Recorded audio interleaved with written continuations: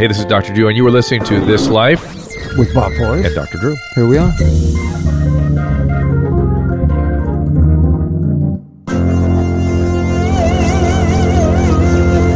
Welcome to This Life, hashtag You Live. Bob Forrest joins me. Also importantly, go to drdrew.com, click on the Hydrolite banner. You know these guys, you get 30% off if you purchase with the code Drew18 at checkout. And I don't think I have to tell you guys my enthusiasm for this rehydration product. I got a question about that later. All right, we'll get into it. We all love this product, of course. And then if you want to get some special price on Bergamet, the banner there at drdrew.com will give you a discount as well when you click through. We are delighted to have these guys back. Non-alcoholic fatty liver disease, cholesterol, high blood pressure, insulin resistance, all very, very good for that. It's a derivative of the bergamot fruit. Share, like us on Facebook, subscribe on your favorite podcast platform, and YouTube as well. Don't forget our YouTube page and your friends with the educational information that we're going to share with you today.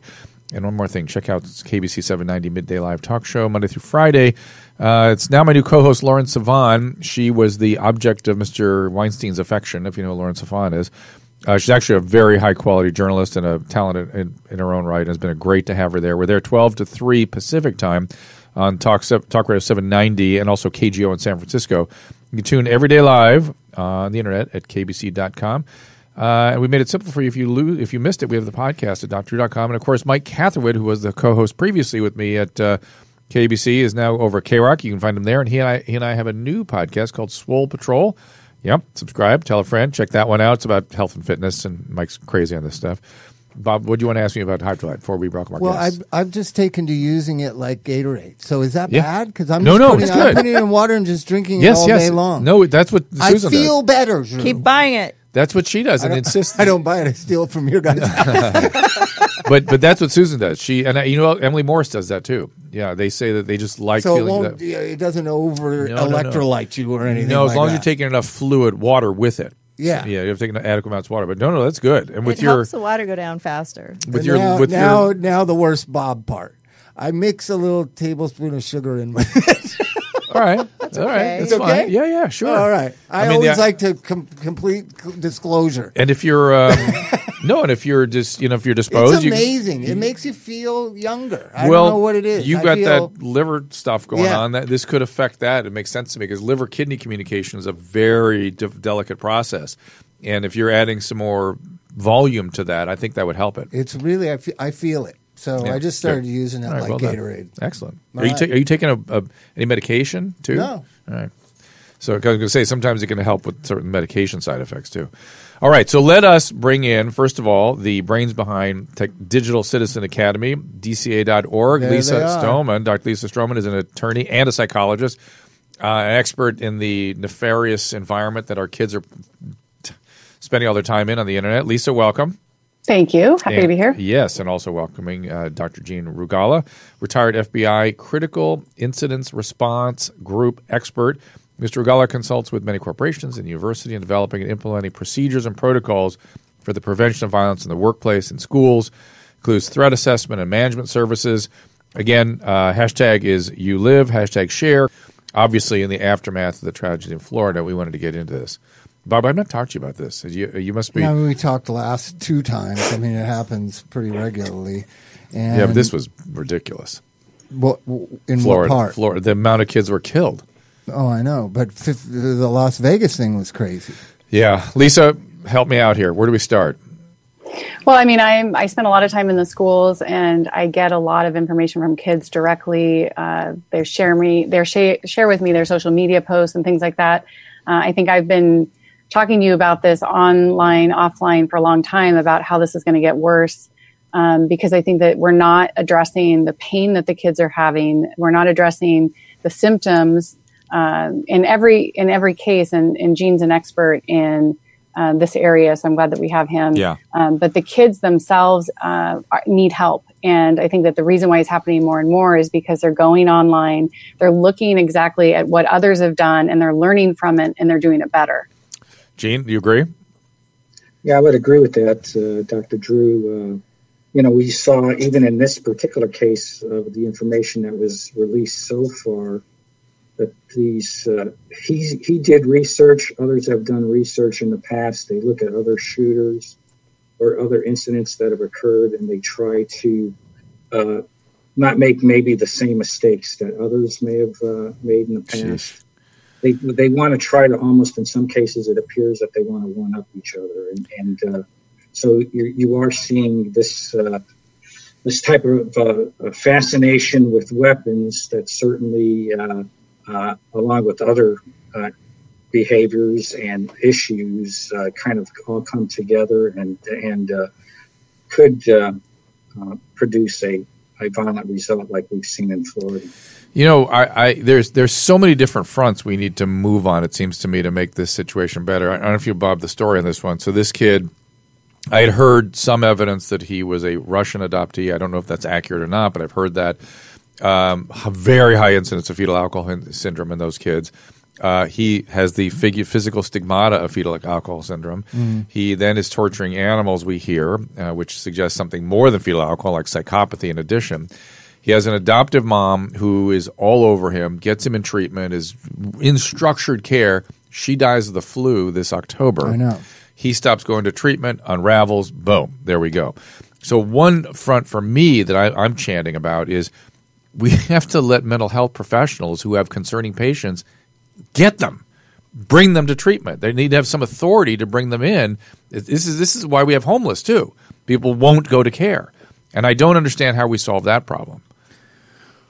Do you guys have you in your research thought that the divisiveness and the hatred that's spewed via the internet in particular is a contributor to these kids? Because one thing we do know is it's happening more and more frequently. That's the thing that struck me. Wasn't long between Vegas and this. It used to be a year, now it's 2 months.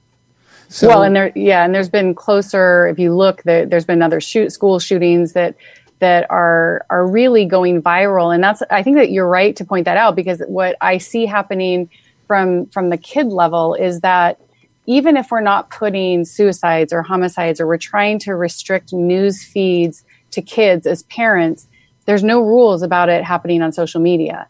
And so if you're going on YouTube, or you're going on to the platforms that these kids are doing, like, Snapchat, Instagram, and things like that, they are very much sharing this information. And I think it's a really good point that they're trying to one up each other. Like I don't understand also, there's another front that I'm interested in, why we can't hold the platforms accountable for at least some of this, for at least attempting to be good citizens. Sooner or later, they're going to have to be held accountable. One of the things I thought is, it used to be the 6 o'clock news. All the bad news came for 1 hour at 6 o'clock. Now it comes 24/7, every second to your phone, no matter where you are. It's worse than that. If you're in the cable news zone, it has to be worse than it actually is to try to attract your eyes. Yeah. You have to make it seem even worse. So it's hysteria on top of whatever the bad news is. To quote one of your favorites, Ronald Reagan, stopped me in my tracks in 1985, I think it was, and he made a comment about the media, that you're going to hear all these horrible things, and somebody's house burned down, and somebody was murdered, and somebody was some horrible other things. That's what you're going to hear. Don't forget, for the most part, 196 million Americans went to work, came home, had dinner with their families, and went to sleep. And I think our kids are being brainwashed to think this stuff is happening everywhere, constantly, a majority of the time. And that is the Steven Pinker, if you've read his Better Angels of Our Nature. Yes. That's his sort of point of view, too. But who do you want to answer that? Rugala, Dr. Rugala, go ahead. Gene. Yeah, Dr. Drew, if I can answer Yes, please, please. I think you bring up a good point. There's certainly an element of fear to this whole issue that's important, and obviously when you look at just some of the numbers, these are still these mass shootings, and that's what I'm talking about, the mass shootings, not individual shootings, but mass shootings. They're still low base rate events, and they don't happen every day, and they're still the infrequent event, believe it or not. Schools are safe. And while we do, but these events, they get intense media attention, they get intense media scrutiny, and as a result, you see others that are maybe thinking along the same lines about committing a similar act. All of a sudden, as we've seen just in the last few days, individuals have made threats at other schools. They've actually interrupted situations where young people were planning on doing the same thing in their own particular middle or high school. So the media does have an influence. Can it cause somebody who has no thinking along these lines at all to commit an act like this? I'd say no. But somebody who is having many of the characteristics that we see with some of these individuals, and as we've seen just what's been released publicly with Mr. Cruz, that they all of these come together in totality and ultimately can produce that violent result. But they are still infrequent events. But it's that fear that this 24/7 news coverage, I believe, kind of exacerbates. And even now, we're starting to see some of the media outlets not even naming the offender because of the copycat effect that certainly people are familiar with or have heard about. I know of no evidence, though, that not giving their name does anything, because everyone's seen the picture. It's on the internet. To me, that's hubristic on the part of the news outlets. Well, frankly. not to alarm everyone, but I work with people that have personality disorders, addiction problems, mental health issues. There's a lot of potential shooters in this country, and we need to do something about it instead of act like it's this single random event. Hold on. I've had several clients where I've contacted the parents saying, I'm a little fearful for your safety. Yeah. That's, again, single shooter, not mass shooter, number one. But number two, in spite of that, it's still kind of rare events. I wonder what Gene has to say about this, because in spite of the fact that there's a violent tendency, there's a lot of guns, there's everything's very heated up right now. Gene, to your point, it's still rather rare. Right, it is, and it's still the infrequent event. And when you look at even violent crime in the United States, there's been at least a 15 or 20-year decline in violence in the United States, and it's only been in the last 2 years that we've seen a little bit of an uptick. But believe it or not, we're still at historically low levels. But try to tell that to somebody who's just lost somebody right. at one of these types of shootings or one of these events, and obviously they don't care about that.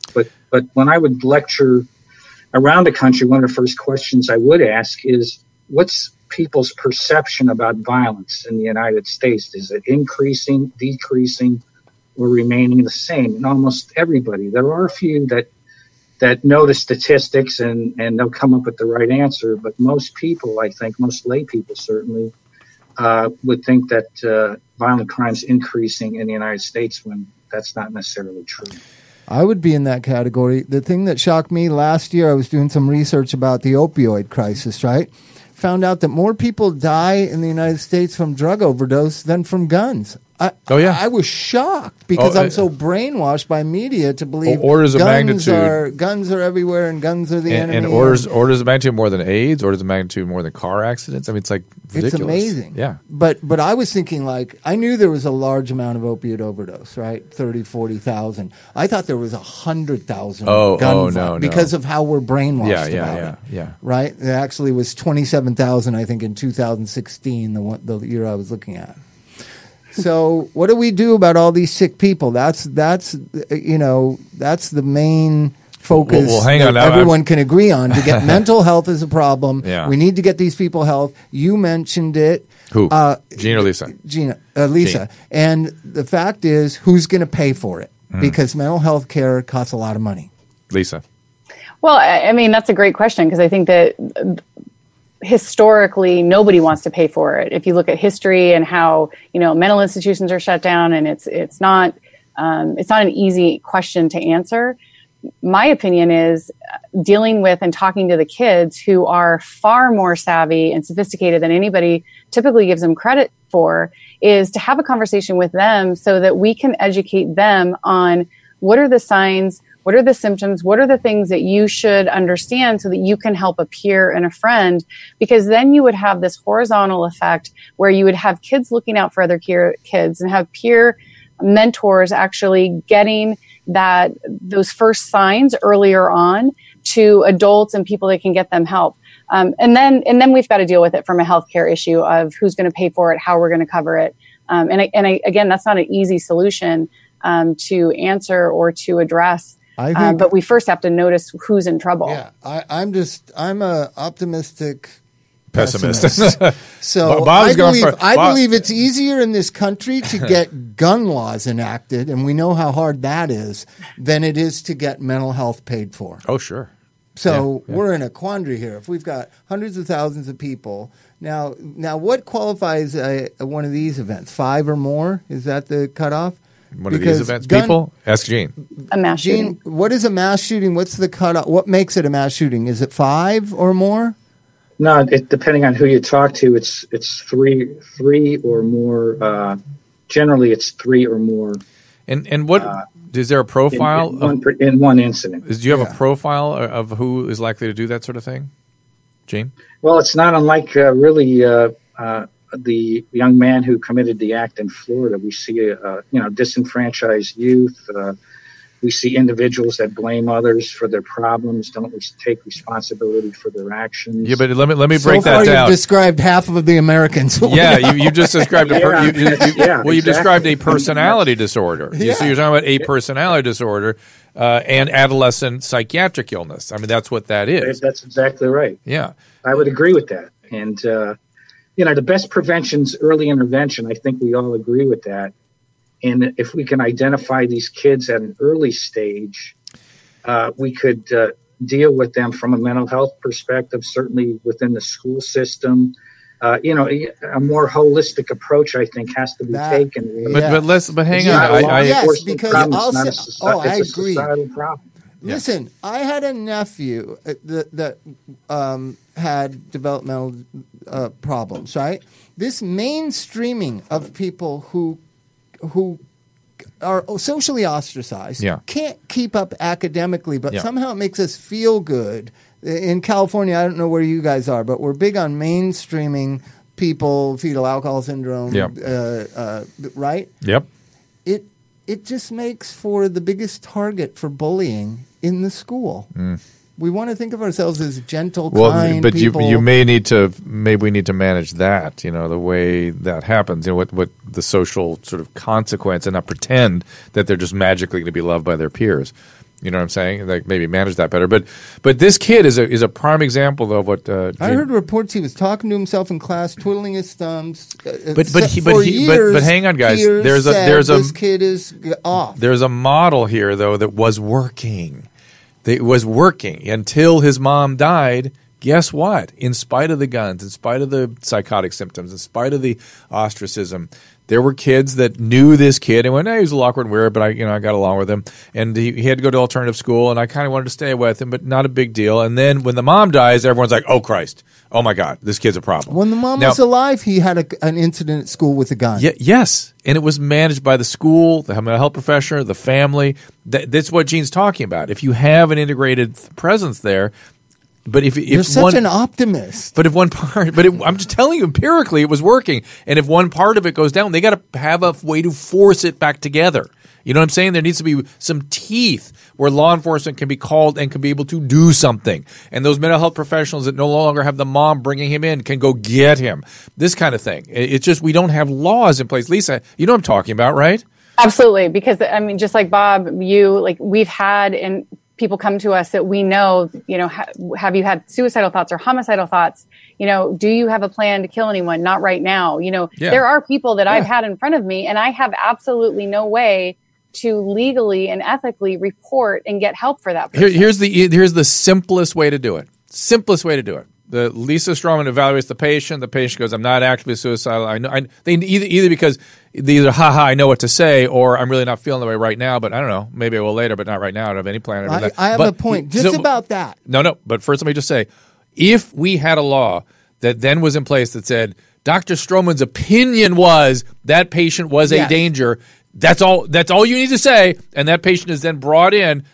It's a sea change. It's a sea change. If professional opinions mean something again, that is a new world.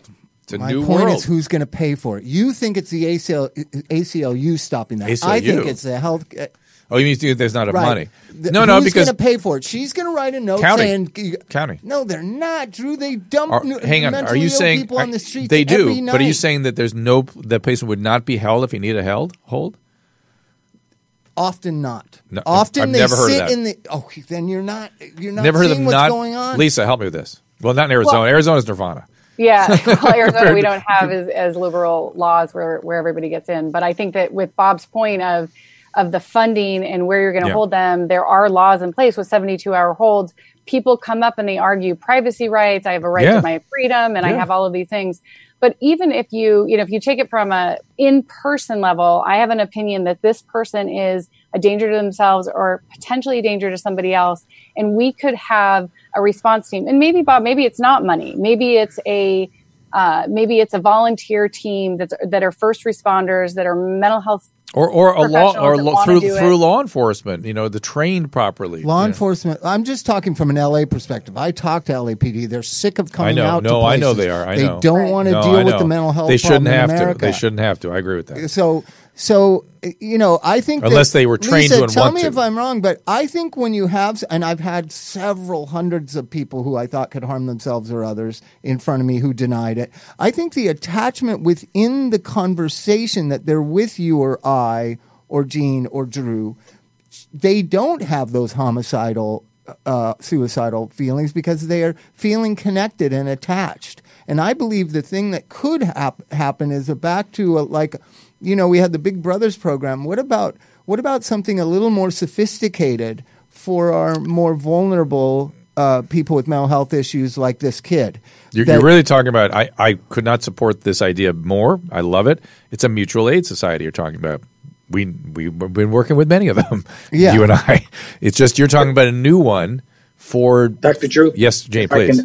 Interrupt please.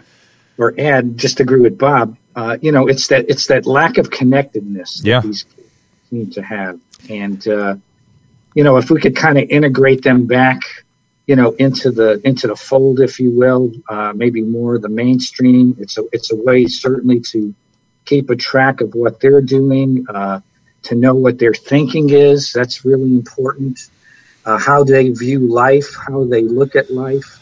And anybody who seems to be lost, and again, this impacts a lot of, I think, as Bob said, a lot of kids feel this way, but not everybody does what this individual did. So, it's certainly part of that. That's certainly part of the issue. But then you have to look at other influencers. You mentioned the loss of his mother. We typically would see some type of loss that often is the catalyst that somebody thinking along these lines. Interesting. All of a sudden causes that planning that he's put in place to actually go into action.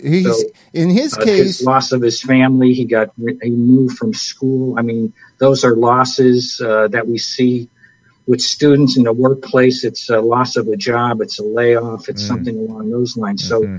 It could be a death in the family, as we just talked about, and divorce. I mean, there's all different types of losses. Most people can handle that. They do show they are resilient. They can bounce back. But many of these kids that we've seen who ultimately gravitate in this direction, they lack that resiliency. They don't have that bounce back. Let's quickly take a call. We have to take a break also, but let's talk to Josh. Yeah. So my question is, besides the point of being a person that's very familiar with guns, who, has these weapons, a lot of people have probably AR-15s in their house, I would imagine. But besides the point of this just being very familiar with guns, what's the mentality? And then also, what actually is the treatment if you're face-to-face with a hypothetical scenario, the next shooter? What's the first thing you try to do other than, say, take away his guns? Well, put him on a hold, I would imagine. Well, go ahead. Let's first, Gene. There are a couple questions embedded in there. Go ahead, Gene. Yeah, I mean, I think, again, not knowing the full circumstances, but I think he'd want to know as much as he can about who this individual is. So, and I think part of that is doing a thorough interview, asking him about, certainly likes and dislikes. How does he view, what is his or her world view? How does he view the world? Is it us against them? Is he easily angered? Is he slighted if somebody makes an offhanded comment? But I think, Gene, behind Josh's question is, if you encounter somebody that's about to do this, is there something you can say or do to intervene? Yeah, you call the police. Well, no. I mean, something. He means like you're stuck in a room with him. Well, and he's got that's guns. what I was going to bring up. There's interesting facts about during the day. He said he wasn't going to school because it was Valentine's Day. The people who were allowing him to stay at the house allowed him to stay home. Then he was texting the son who lived there, right? Yeah. And as if it was a regular, everyday thing, right? So he seems to have been going back and forth on whether he was going to do it or not. He told the parents. 19. He wasn't in school anymore. Yeah, he was. At that school? No, he was out. He was in some school. Okay, he was supposed to go to school. Trying to get a GED. Trying to get his GED. I see. So did you read that, Gene, where he was texting with the son of the family he was staying with as if everything was fine? What are you doing later? Right. And then planning how to not have to go to school and stay home when no one was home so he could prepare for his whatever, right. Mm-hmm. And that back and forth, I always feel if some human person came in there or recognized, like, hey, no, don't stay alone and be by yourself. I always tell my clients that. We leave a 19-year-old distraught kid whose mother just died, who has mental health issues, who has anger issues, a house full of guns, and you just leave, okay, you're staying home because it's Valentine's Day. Right. You know what I mean? At a certain point, common sense has to return back to American society. I just felt like, why did all those factors play out? Well, I'm going to ask. You're getting into a deeper territory. We won't have time for it today, but we have. And I'm not blaming anybody. No. I'm just saying there are two things. Listen, I know what you're talking about. I'm the intervener guy. Yeah, I know. I go listen, like, what's up with you? What's going on? We've decided that, hey, man, whatever you're into, whatever it is. No, hold on, whatever you're into, and that's the 70s. We're still under that umbrella, still, and adolescents know best. Adolescents are the repository of all that is right. We that's what from the 60s and 70s still is echoing in the backgrounds, and that's why people don't go, "Hey, you're 19. You shouldn't be sitting home alone." I'll give you an example. So if a lot of times 19-year-olds don't want to talk, even at the most functionability, right? They just don't want to talk. You have to say, your mom died. Come on. Come on. We need to have a conversation about this. I'm fine.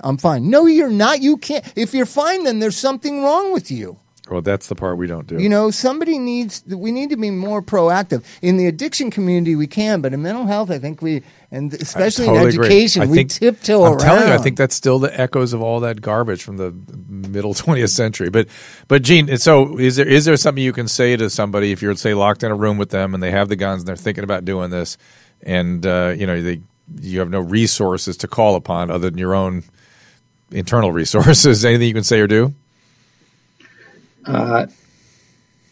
Well, again, depending on the circumstance, obviously you'd want to keep a calm demeanor, and you'd want to talk in a very deliberate manner to try to find out as much as you could as to what his thinking is. And then if there's any way, and depending on the answers that you do get, if there's any way to extricate yourself out of that situation by whatever means, and then maybe contact law enforcement. Okay, so that's a very difficult situation. Lisa got locked in a lockdown in a room with a guy like that, right? Yeah, that's a very difficult situation. Lisa, literally, she was interviewing somebody like that in prison, and the alarm went off and locked all the steel doors came down. All the doors. And she was stuck with the guy. Oh, yeah. Losing blood on his arms, asking me if I was nervous with an absolutely sociopathic, look at me and that demeanor. And I think that what Josh's question is getting at is in that moment, right? We can all talk about it now when we're not in that threat. Yeah. What the science, there is some research out there that shows, and I think Gene, actually, you may have assigned this to me when I was at the unit back then, but I followed up and using the person's name just in case they're in this altered state, right? To pull them back into a reality. And the other thing is bringing in prayer to God, whether or not they're religious or not. I don't know why that helps. For yourself or for them or for both?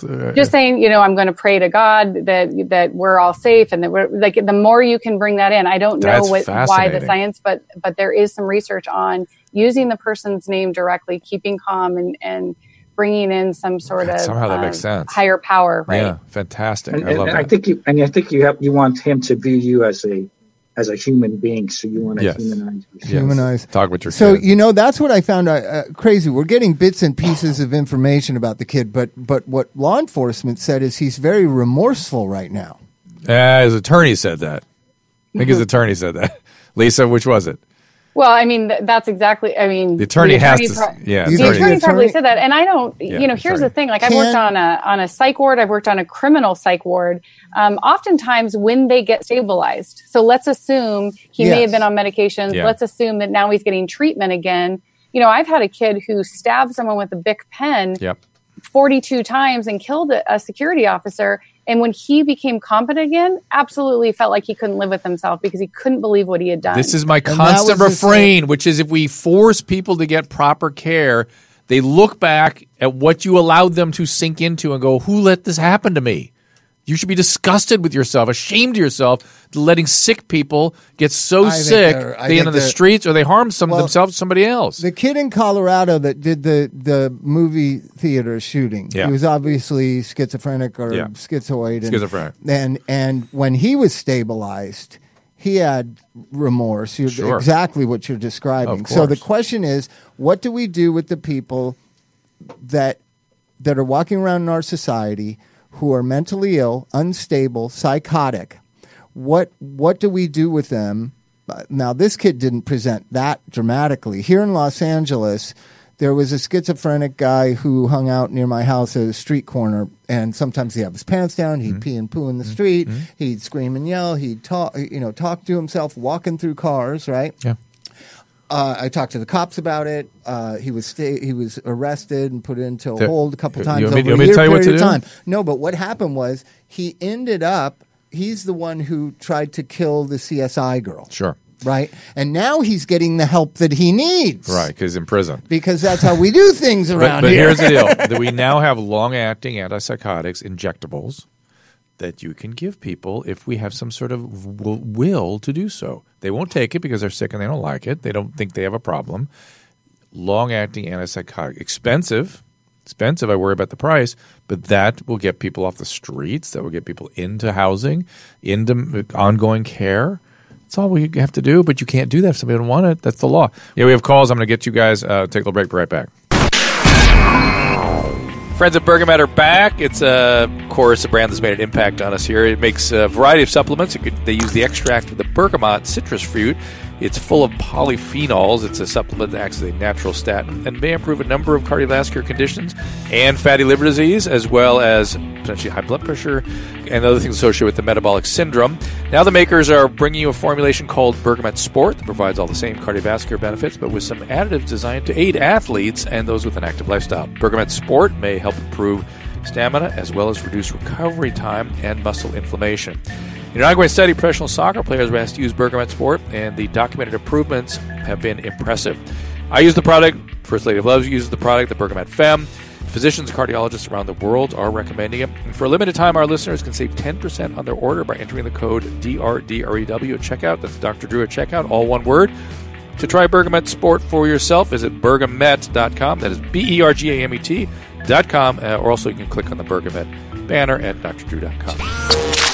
Of course, we are back. We are pleased to be joined by Digital Citizen Academy, DCA.org, Lisa Strohman, attorney, psychologist, FBI scholar, and also Gene Rugala. He's a retired FBI Critical Incident Response Group expert. And Bob, you brought up the Colorado incident.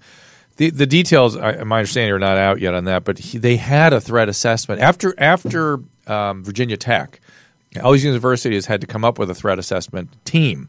I am convinced that threat assessment team interfered with the psychiatrist who was taking care of that kid that shot up the theater. They adopt an ideology. Well, you can't tell that kid what to do. He's just a free-thinking young man. What are you going to do with him?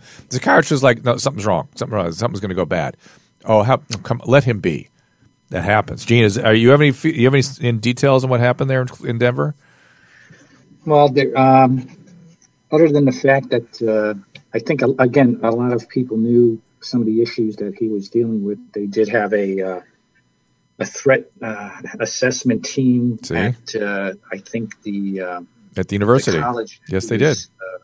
At and I think there's some litigation that's pending on that as a result of either what they did or what they didn't do, as far as alerting authorities that they were dealing with somebody who had the potential to commit. So again, ideology. Hey, man, just a crazy kid. You can't tell him. But ideology is killing us. Well, to not mandate. And what was so he went off his meds, right? I mean, that was basically he really had just been diagnosed. It was just in the process of coming on. I don't know if he ever got it the right meds. He wasn't stable and then became unstable? As I read it, again, I don't know the details, but he was sinking into severe schizophrenia, was referred for treatment, but the psychiatrist couldn't get him to do what he needed to do, and he got worse. The threat assessment evaluated him. Guess what? Ideology kicks in, I bet. I don't know, but I'm going to bet that's what happened. Was he just told to go back to school and... Hey, man, quirky kid, who are you to say? Hey, Mr. Psychiatrist. It's like, okay. All right. We don't know. We do know. That's the problem. Again, back to my thing that I said earlier. If Dr. Strohman could just say, that's my opinion, he needs to take the meds, and that's it, or something bad could happen if he's not on a hold, and that's enough, it should be enough. But it's not even anywhere near what we do today. So if you guys were in charge, where would you proceed? How would we go about, if we had unlimited amount of money to spend to solve this problem? Gene first, and then Lisa. Lisa's smiling, so there must be a big answer there. So, Gene, go ahead. Yeah, I'll have a short answer. Well, like I said, it would take. It's not one person's problem. So it's not just a law enforcement issue. It's a societal issue. Families. And then if you drill down further, it's certainly a community issue. So, it really does take a village, if you want to use that term. You really need that a multidisciplinary approach. I mean, you need mental health, you need law enforcement, you need school officials, you need social services, all working together, all on the same page, all communicating with each other. And oftentimes that doesn't happen, just as it appears there might have been an issue as it relates to this case with the FBI. Communication really is the key. And I can't tell you how many times I've seen that where problems result because of a breakdown in that type of communication. So you need all of these groups working together holistically, focusing on getting that individual the attention he or she needs, and kind of moving that person off that pathway to violence. We do see that there is a pathway to violence, and that's certainly when we look back at what this young man did, I think we're going to see that, and we can see certainly a lot of it right now, but just based upon news reports. But you want to nudge that person off that path and get him the help that he needs, so he doesn't proceed in that direction. I see homelessness and violence as the same phenomenon. It's coming from the same source, same problem. And as Gene said, community and family and stuff. There are plenty of people with schizophrenic relatives, and they take care of them. But they retain them in their households and whatever they have to do to keep them on their medication and keep watching over them and keep them housed.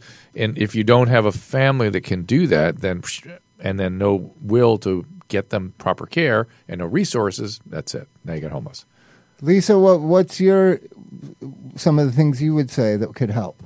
I mean, I think everything that Gene said is correct. I think that we need that holistic approach. And what you guys have been talking about, the one thing that I don't hear people saying, and this is, again, my bias in some respects, is we have to empower the kids to know. We talk to our kids. We're not trusting them to be able to tell them, this person might look tricky or this person looks different. Everybody's being so politically correct today, and they're trying to be really careful. If you've got somebody acting odd or you acting differently, we're so good at telling our kids to be accommodating and welcoming and all those things, which I don't disagree with. But the internet, how these kids communicate online, we have to talk about that being basically a hyperdrive and an accelerator for these kids that are disenfranchised. And we have to, as the adults in the room, recognize we are not often the first people that notice the signs.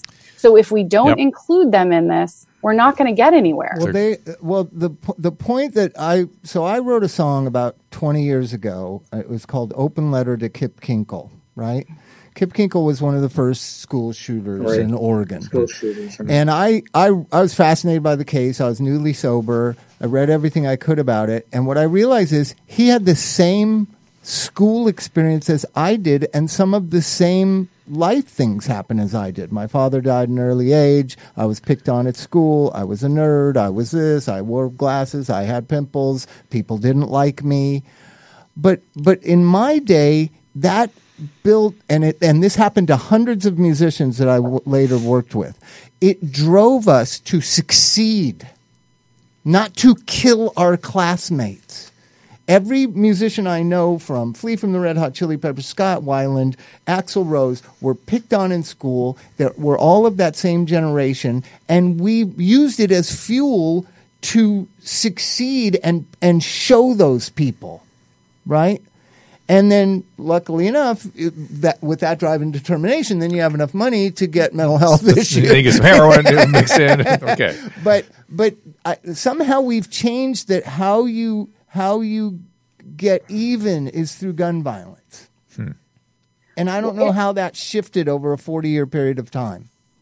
Well, that's what they're watching. That's what these kids are seeing. And I think, Gene, you may have written it or something about the Columbine effect. You know, there are a lot of kids that look up and say, how do I become famous? It used to be, even 5 years ago, they said, I want to be a rock star. I want to be a football player, basketball player. That's what these kids in 6th, 7th grade were saying. Now they're saying they want to be a YouTuber or they want to be famous online. And so that notoriety, really easy if you're disenfranchised and you don't have anybody that's supporting you, that community, those parents, those administrators, because we can't trust ordinary kids to be able to come in and say, we're going to get you help if we don't approach it that way and train everybody holistically to do it. But that's why I think they're doing it. It's harder to be a rock star than it is to go and be a school shooter. So yes. That's easy to become famous on. Gene? Yeah, just to add to what Lisa said, if I can't be famous, I'll be infamous. And so we've seen that a number of individuals have said that. That's where we're at over the years. So we've gone. That this is a way to gain that notoriety and fame, because a lot of these kids are, I would loosely term it losers in life, so to speak, and they've got a lot of things going against them. They're not well liked. They're not the popular kid in school. They're disenfranchised. They're isolated. They stay to themselves. They may have other friends maybe that think along the same lines that they do, but they've experienced a lot of troubling issues during the course of their life. And again, there are a lot of kids that experience these same issues, yet they don't do anything. So a lot of it may come back to how resilient you are as a person, how supported you are at home. Right. A lot of it may be internal fortitude as to why someone commits an act like this versus somebody who doesn't. And that's always the $64,000 question. Yeah, certainly is. Or just how severe are there are more severe psychopathologies. Yeah. This kid had a list. But that psychopathology doesn't lead to homicide. No, I'm saying Kurt Cobain might have had the same psychopathology, right? Not quite, but yeah. But I get what you're saying. He was not even the same as our friends here now. Yeah, most psychopaths aren't in prison, right? So right. That's right. They're out in society. And for some reason, it was much more self-medicating, self-motivating, and now it's getting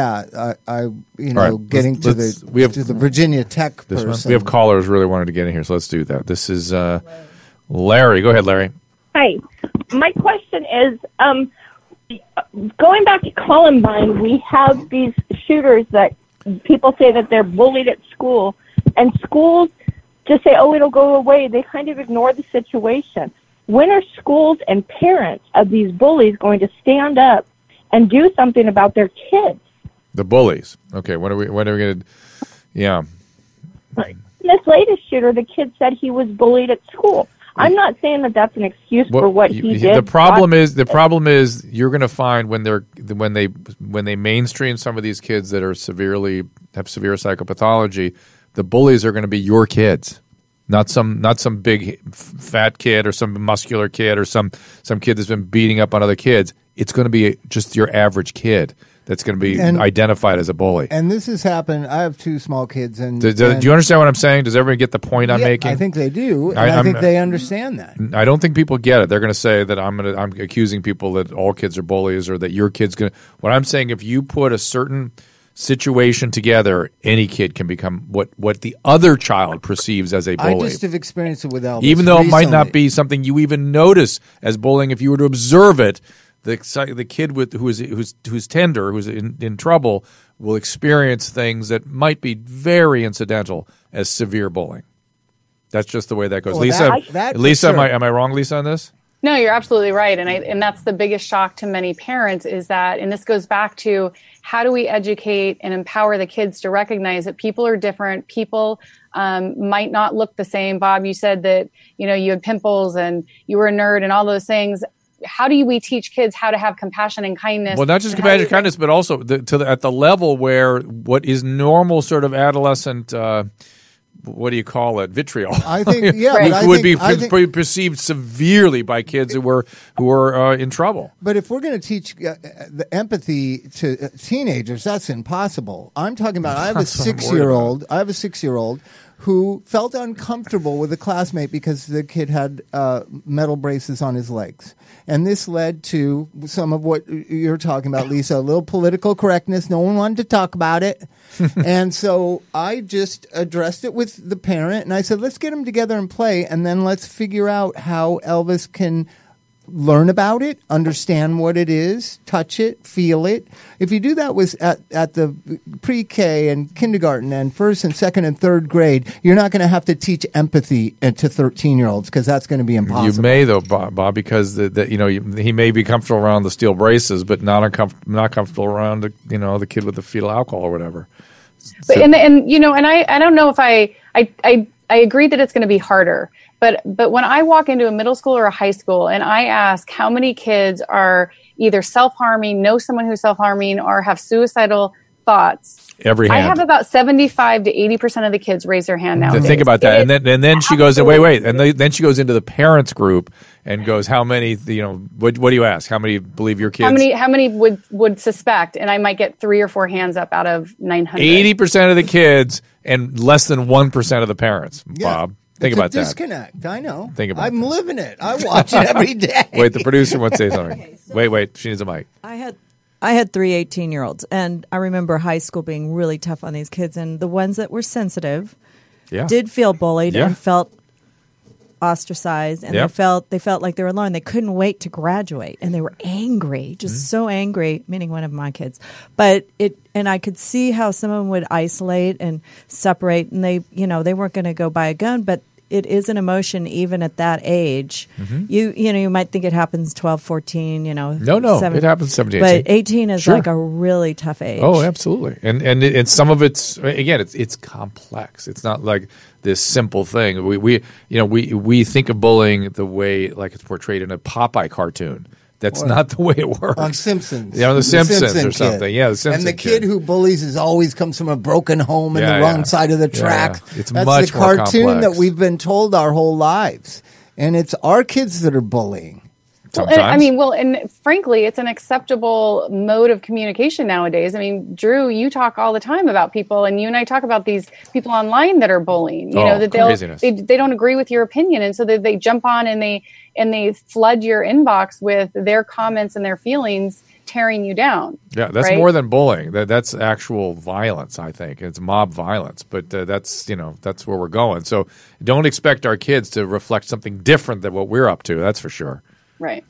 Gene, if I can add, schools today, most school districts have some type of anti-bullying programs. Yeah, I know that's true. In place. How effective they are, it depends, but certainly they're making inroads to try to get the word out. And again, while bullying is an issue, there's no doubt about it. And because if you don't deal with the bullies at an early stage while they're young people, those same bullies, if they're not arrested or put in jail or something else happens down the road, they're going to become the bullies that we're going to deal with as adults and in the workplace or elsewhere. So, but it's the people that look and watch the bullying that's important too.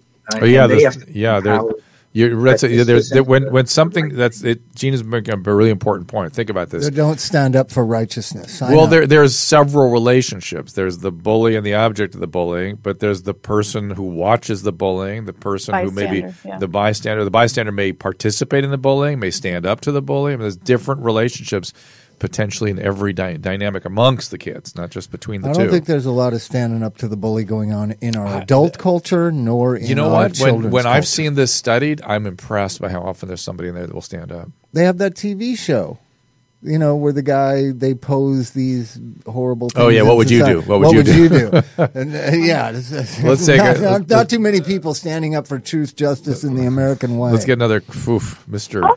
Hi, Lauren, what's up? Oh, hi, Dr. Drew. What was that? What? She said, oh, hi, Dr. I said hi. Hey, Lauren, what can we do for you? I don't know. I just wanted to call and say hi. Okay, well, we're thinking of you. Thanks for calling, Lauren. We appreciate that. That's nice.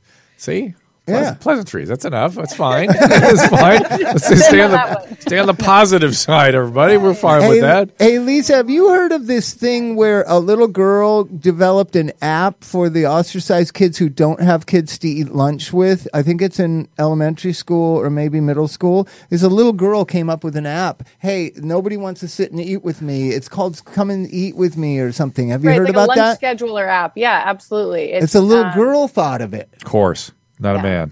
Not a government policy. Right. My point about getting kids involved, because I think that they have a lot of solutions. I just got 24 letters from kids that said, thank you for giving me a voice. And here's some things that I think are great ideas. So, I listen to them and some of them come up with the most amazing ideas on how to help themselves and how to get outreach into their schools in the way that they need it. So I think that's fantastic, and I think more kids need to focus on those things. What is the name of that app so we can tell our listeners? I'd love for people to know. Yeah, let me look it up because somebody sent it to me, I think last week. There's also a horrible thing when you're the parent of a kid being bullied. No one eats alone? No one eats alone. No one eats alone. Something like that. But, so when you're a parent of a kid being bullied, there's a lot of emotions that go into that. And most decisions you make based on those emotions aren't the best. Yeah, it's like codependency. So if there's a direction for parents of kids who are being bullied to because the school districts aren't going to do anything. I'm sorry, am I the only pessimist here? I have no faith that LA Unified School District is going to affect the bullying problem in Los Angeles. But I do think the schools and the teachers and the administrators of each individual schools and the parents and the kids can make a difference. But I don't think a LA Unified School District policy about bullying, zero tolerance for bullying, is effective at all. Of course. Right? But this girl's app I thought was so fabulous. You guys, we got to kind of wrap things up. But, Gene, before we do, did we cover the terrain? Is there other things we should be thinking about, knowing about, looking into, maybe places you can send people? I think the big thing, too, and I think we kind of touched on this, is, when you look at these types of cases, there's a lot of behavior that would leak, and we call it leakage. Yeah. So many of these individuals who are thinking along these lines, they leak behavior. They'll talk to others. Yeah. They'll post on social media. They'll make comments, inadvertent comments that might suggest that there's at least a problem. At the very least, would prompt a conversation with that young person. And so I think we have to be cognizant of that. I think Lisa is right on as far as getting kids involved, because they are the eyes and ears, and they have to become stakeholders in their own safety and security. Law enforcement is not going to be there 24/7, but the kids are. They know exactly what's happening at the school, and it's really up to them, just like it is for adults.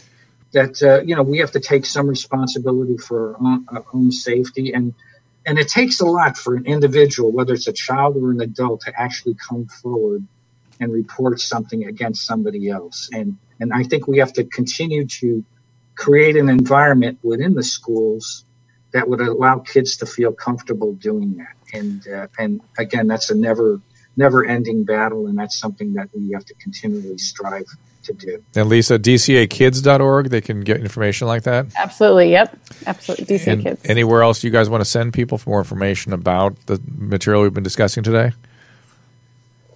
No, I mean, I think that if Bob's point is well taken in terms of the school districts being overwhelmed, but and being able to come up with solutions, but as someone in the weeds with it, I still encourage parents and school officials, whether it's the teachers or the administrators, to communicate and talk to each other.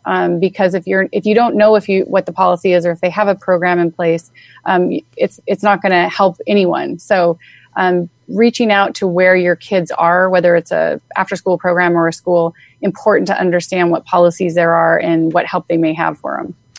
All right, guys. And if I can add to that, I think it's been shown that the most effective schools are when parents get involved. Right, of course. And if they're involved, then the school is going to be accountable, and they'll listen. And I think that's important. That is Mr. Gene Rugala, retired FBI Critical Incident Response Group expert, and Lisa Strohman. You can follow Lisa at Dr. Lisa Strohman, Strohman. And find us on Twitter and Facebook at Dr. Drew, at First Lady of Love for Susan, at Rehab Bob Forrest. Just rehabbob.com. Rehabbob.com, at This Life Podcast, #YouLive. Again, go to doctor.com, support the show by clicking the Amazon banner. I'll do all your shopping needs. You pay nothing extra, but it helps us stay around. Also, This Life also loves hearing from you, so we will read your questions on every podcast. So go to doctor.com/contact and send us your questions. Like us on Facebook, support our sponsors. We appreciate it. And there are some other fine podcasts to check out also at doctor.com. We have a new health and fitness show called Swole Patrol with Mike Catherwood. Also, the Midday Live Show with Lauren Savant, the Adam and Drew podcast, my original Dr. Drew podcast from Podcast One. And check our YouTube, our Facebook, and there was something else I wanted to tell them to do. We get this opiate. We are writing the definitive story of the opiates. Are you dripping it? Yeah, we're dripping it in. Yeah, but we started literally prehistory. And then are bringing it up to the current U.S. problem and how we got here in detail. Bob, we're going through all the laws, so fascinating all the societies, all the pain medicine societies, the psychiatric. Everyone's duplicitous in this thing. It's unbelievable when you really. You're going to love the fact that there is a TV show that is doing that exact same thing. I'm going to show it to you at the break. All right, cool. Thank you guys, and we'll see you all next time. Well, we're so pleased to have Hydrolite back. Hydrolite is something that we and my family use just about every day, and it is simply the best oral rehydration product I have ever seen. And there are many reasons you should keep some around. I got the flu. I relied on Hydrolite because I knew it would rehydrate me the way an IV fluid would. We all have heard about the flus and the diarrheas, and they all knock you out. Staying well hydrated is critical to getting over these conditions. Even if you manage to avoid getting infected, your schedule is half as busy as mine. Getting 8 glasses of water a day isn't likely to happen. And you don't need it if you've got the proper hydration product, Hydrolite. That is the beauty. Whether you're sick or not, you can absolutely benefit from proper balance of sodium, glucose, and water. Hydrolite does this better than a sports drink or water alone. That's right, better. And it comes in great flavors like orange, berry, lemonade. It's available in a pre-mixed powder. My personal preference is little effervescent tablets. You can simply drop in a bottle of water or a glass of water, and you're done. You got it, and you are rehydrated. And compared to sports drinks, Hydrolite delivers up to 4 times the electrolytes with 75% less sugar. I know. Don't buy into the hype of the brands. Use Hydrolite. It's a better product. I'm telling you. I had intended to invent it. They got there first, so I'm all behind them. Hydrolite solutions are appropriate for all ages, and each bottle or package includes easy-to-follow dosing instructions. Order Hydrolite today, hydrolite.com/DRDREW. That is hydrolite.com/Dr. Drew. And for a limited time, our listeners can save 30% on Hydrolite. We actually buy in bulk in our family. So we're going to click through, believe me. Just click the banner on my site and use the code DRDREW18. That is DRDREW18. Remember, you can find all these podcasts at drdrew.com. The Dr. Drew podcast, the This Life podcast, and the Adam and Drew podcast, which is available 5 days a week. Find them all on iTunes and rate us 5 stars. Subscribe and get it first. And if you're really happy, click on the Amazon banner at drdrew.com to help support the show. We'll thank you for it. If you join the email list via drdrew.com/contact, we'll send you a weekly infusion newsletter with Dr. Drew's news. We're so grateful when you get in touch. We read all your emails and we'll bring you the subject matter you want to hear about. You live.